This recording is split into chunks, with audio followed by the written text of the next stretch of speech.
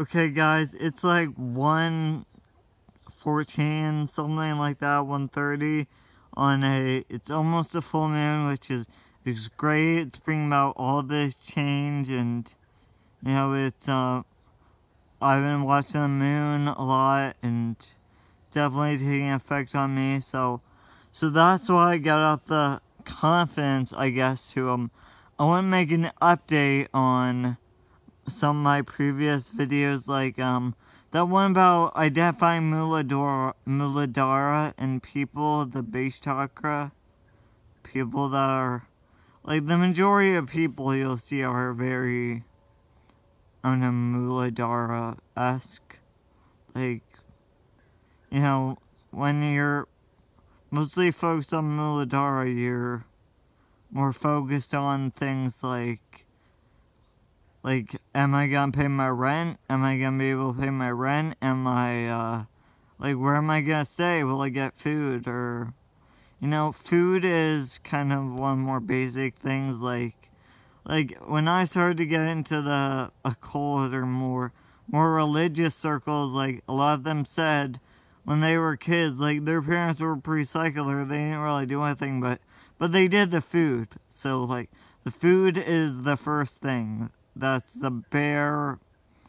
I think food is one of the more mundane things in life, or more muladhari, or when someone's, I guess, when they're not eating the right foods, when they're eating junk food all the time, that's a good indication that they are at Muladhara. They'd be the untouchables in the caste system, where they're not thinking about how food's gonna better their life. They're just thinking, okay, I'm gonna eat this. I don't care where it came from or what's in it, or what it's gonna do to my body, but it's here, so yeah, I'm gonna stuff it down my throat. And so yeah, I mean, as we enter the age of Aquarius, everyone's supposed to get a diet upgrade. So, like, meat eaters become vegetarians, vegetarians become vegans, vegans become raw foodists.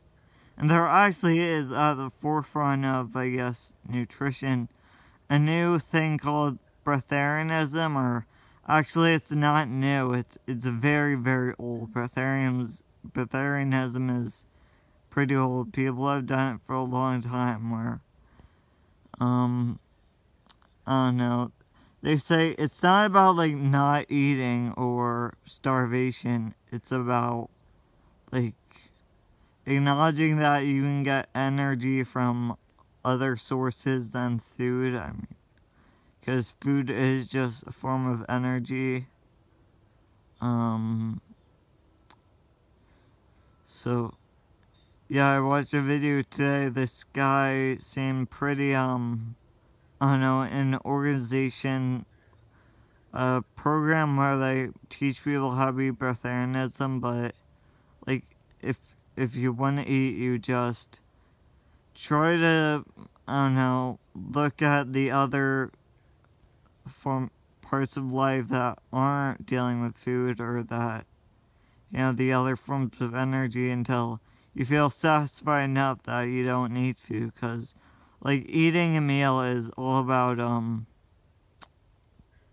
feeling satisfied. And so that's Muladhara. And also, you can identify that, my sister, when I was talking about deja vu, the phenomenon where people say, I've seen this all before. That's the literal translation of the French term deja vu. I've seen this all before. Meaning, their brain feels weird because they think I'm experiencing a repeat of my life, or I know there's the same thing, which I don't know if it's true or not. I mean, I've heard that it's just your brain remembering similar experiences, but if it's similar experiences, I mean, that is, like, I've seen this all before. So, I don't know, tell me in the comments what you think deja vu is. I was talking about deja vu and Milidar. Because when I was talking about it with my sister, I said I got deja vu. And she said, do you know what deja vu is? I said, no, I mean, because that's not a thing. Deja vu. She said, it's when you feel like you've had that poo before. Which I was like, ew. Gross. How old are you? Like, she's older than me, and it's like, you know, that's another thing that I think, it's like, what's real, because, you know, age isn't always representative of, you know, how smart someone is, or, like, just because someone's older doesn't mean they deserve respect, or think, you know, just because someone's your parents and they're older than you, doesn't mean you should listen to them, because a lot of people have stupid parents. But I'm lucky, I have pretty smart parents. They both went to college and got multiple degrees.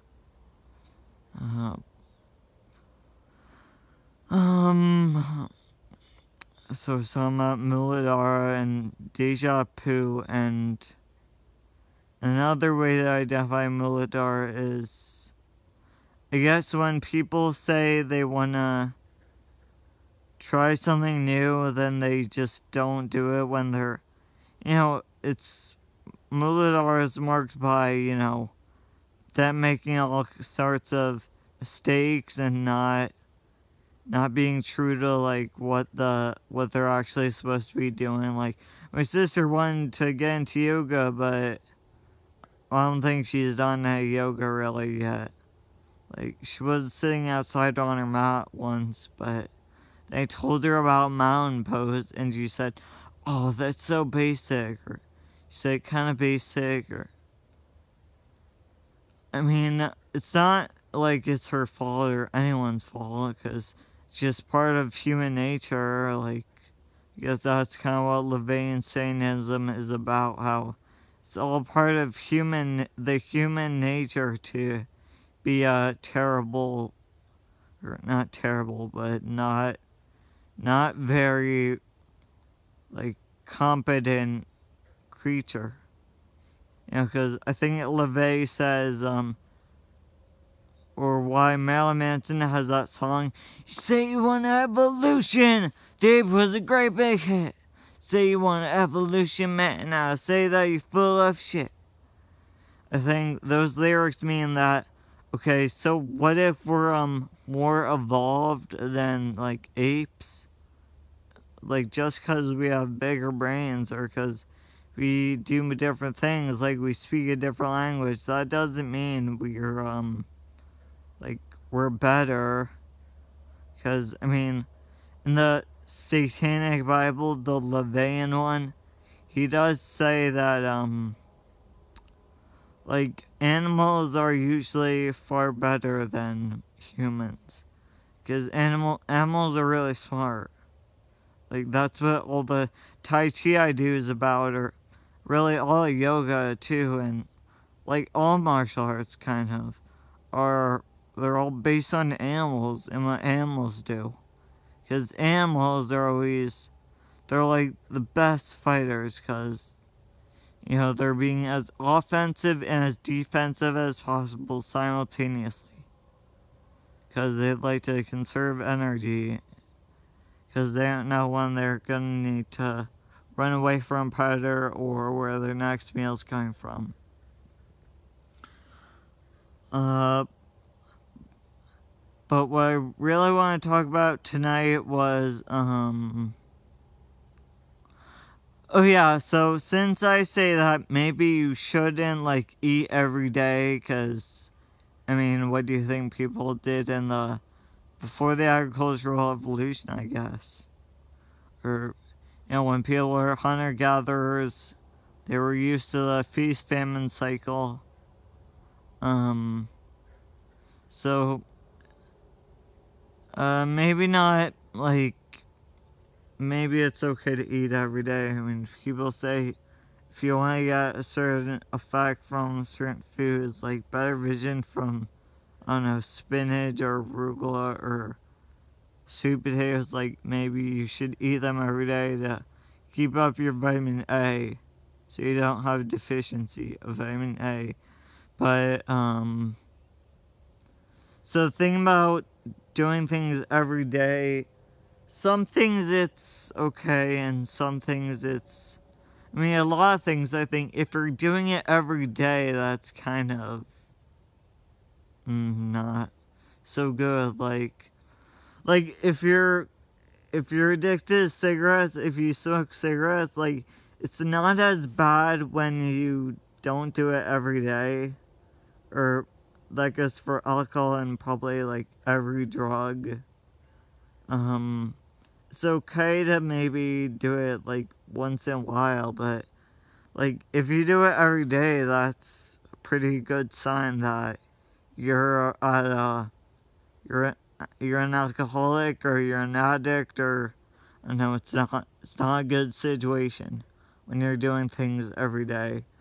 Like in going to Starbucks, I've heard that the polystyrene in the Starbucks styrofoam cups may be harmful to the human nervous system, or it might be a neurotoxin or something. But it's not as it's not really a problem when you do it like maybe once a month, like me, or I don't know, a couple times a year, or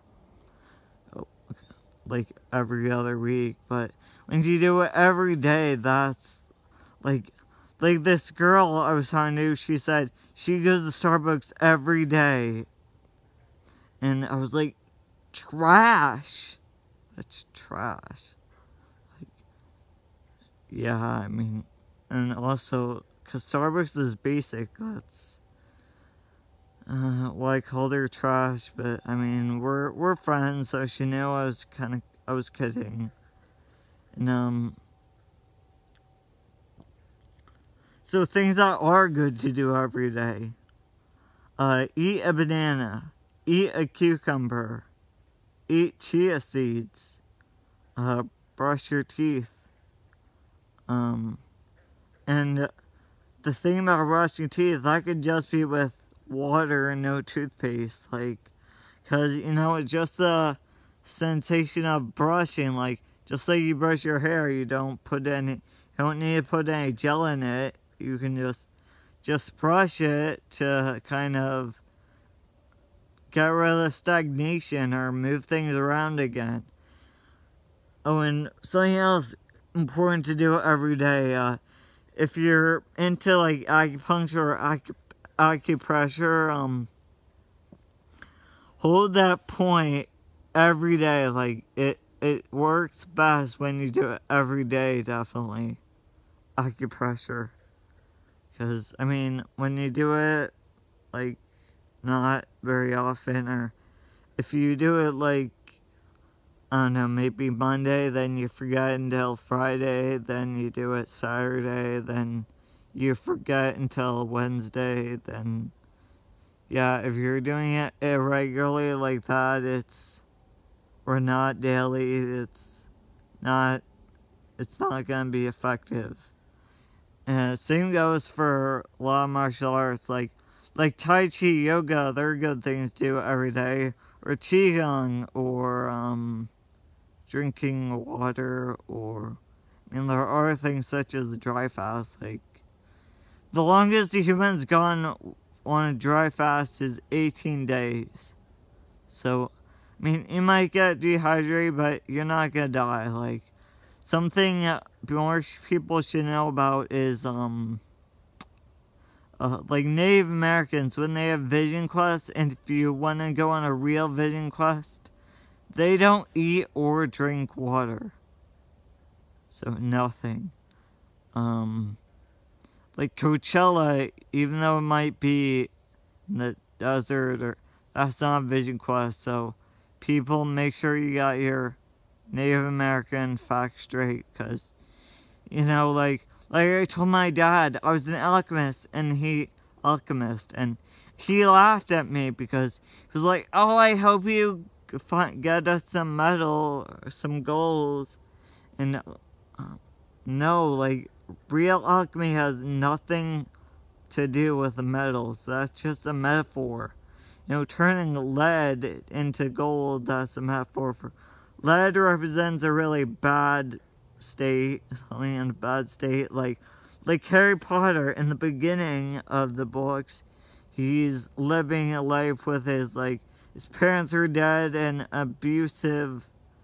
I think his abusive aunt and uncle, and they fed him table scraps. He lived on a floorboard, so he that life would be represented by lead because it's very slow, unrefined, and not desirable. It's not a desirable state. It's like no one wants that life.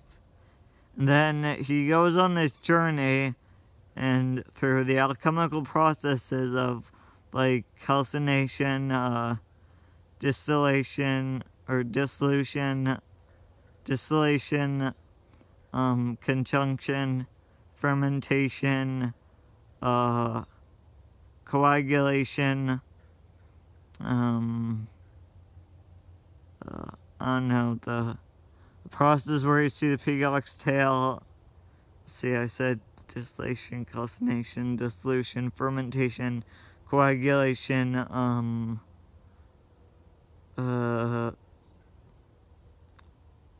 and projection is the last one. I don't know, there are definitely more, but I don't know them all offhand, off the top of my head. But do some research. There's the black phase, the red phase, and the white phase. So yeah, he didn't know what alchemy was. Oh, and back to Harry Potter, at the end, he has an awesome life. He's a celebrity at school, and people would consider him a superhero now. He's a type of superhero. So that would be a gold life, the gold standard, because, in my Tai Chi, the very best posture you can do, the final standing posture, you envision the color gold.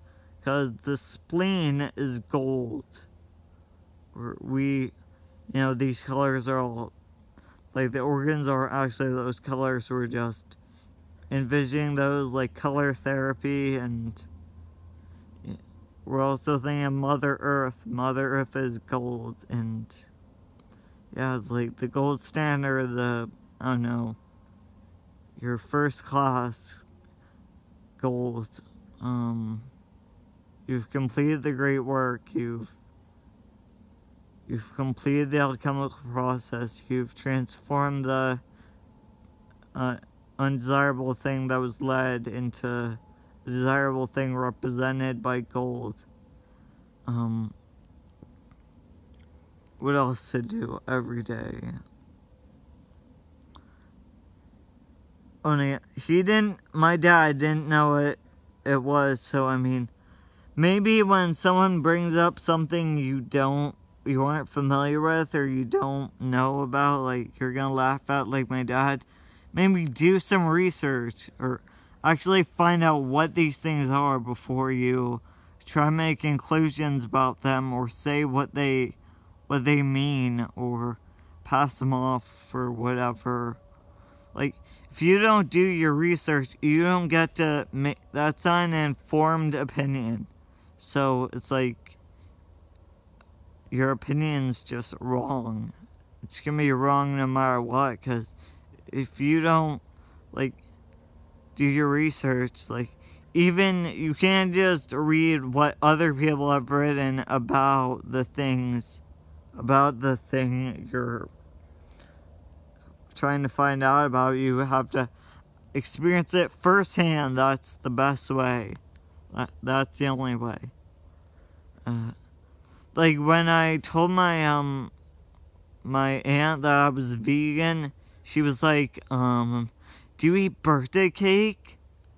do you eat plain pizza? What do you eat? What can I feed you? And like, okay, you could ask for one. I mean, when someone says, I'm this, I'm something that you've never heard of, and like, it'd be a good idea to ask them what it is or what the rules are, because I mean, vegan, if they don't know what vegan is, just you can ask me, I'll tell you it's not eating dairy, eggs, or meat, or I consider fish meat. Definitely, like, fish is meat, and or honey, or I mean, there is plant-based, and but I guess honey, the thing now is, when I guess this is the reason we don't use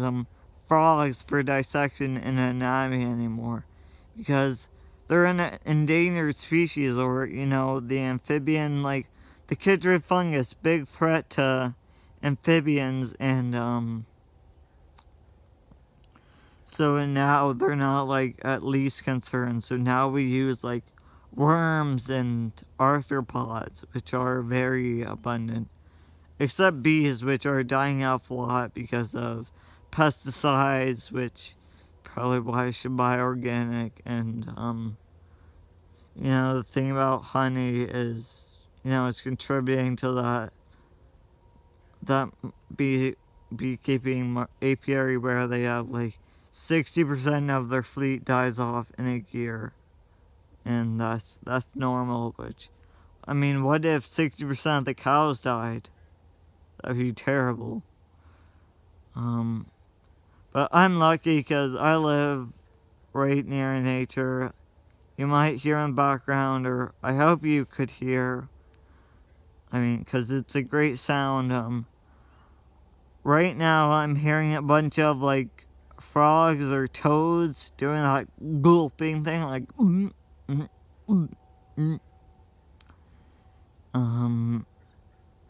It's coming. And the other thing I wanted to say is, last thing, I need to make a rant about, I guess a good thing to do every day is think about, or like meditate. That's a good thing to do, because that'll make you think about new things that you normally don't think about. But think about, for one thing, all those stupid people that say like I only like the muffin top, the thing on top of the wrapper, like, so I only like muffin tops. I throw the rest away because I'm too lazy to peel away the piece of paper, or like I don't understand. Like, you're literally telling me that you were outsmarted by a piece of paper. Like, you're weaker than a piece of paper. Like, I bet you are strong enough physically to bend it, but physical health doesn't count for much in my book, really, because, I mean, in the absence of willpower, all the most complete set of virtues and talents is wholly worthless. So, like, if you don't have the willpower to tear away that paper, eat that muffin without carrying, maybe you eat some paper, or like just use a spoon to spoon it out of the dish, because the cupcake wrapper is just a dish. Use a spoon. That's the thing people do to eat the rest of the muffin, so they don't have to throw it away. Because, I mean, if you say, I just like the muffin top, like, no, you're just, be honest, say, I'm too lazy or too stupid to peel away the wrapper, or I wouldn't eat paper because I'm scared of stuff that doesn't even exist. Like, just get it straight, like,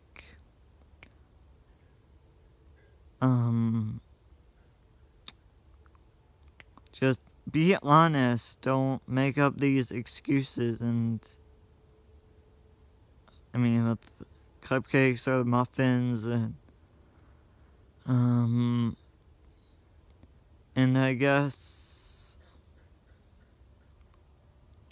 that was kind of a rant, sorry. I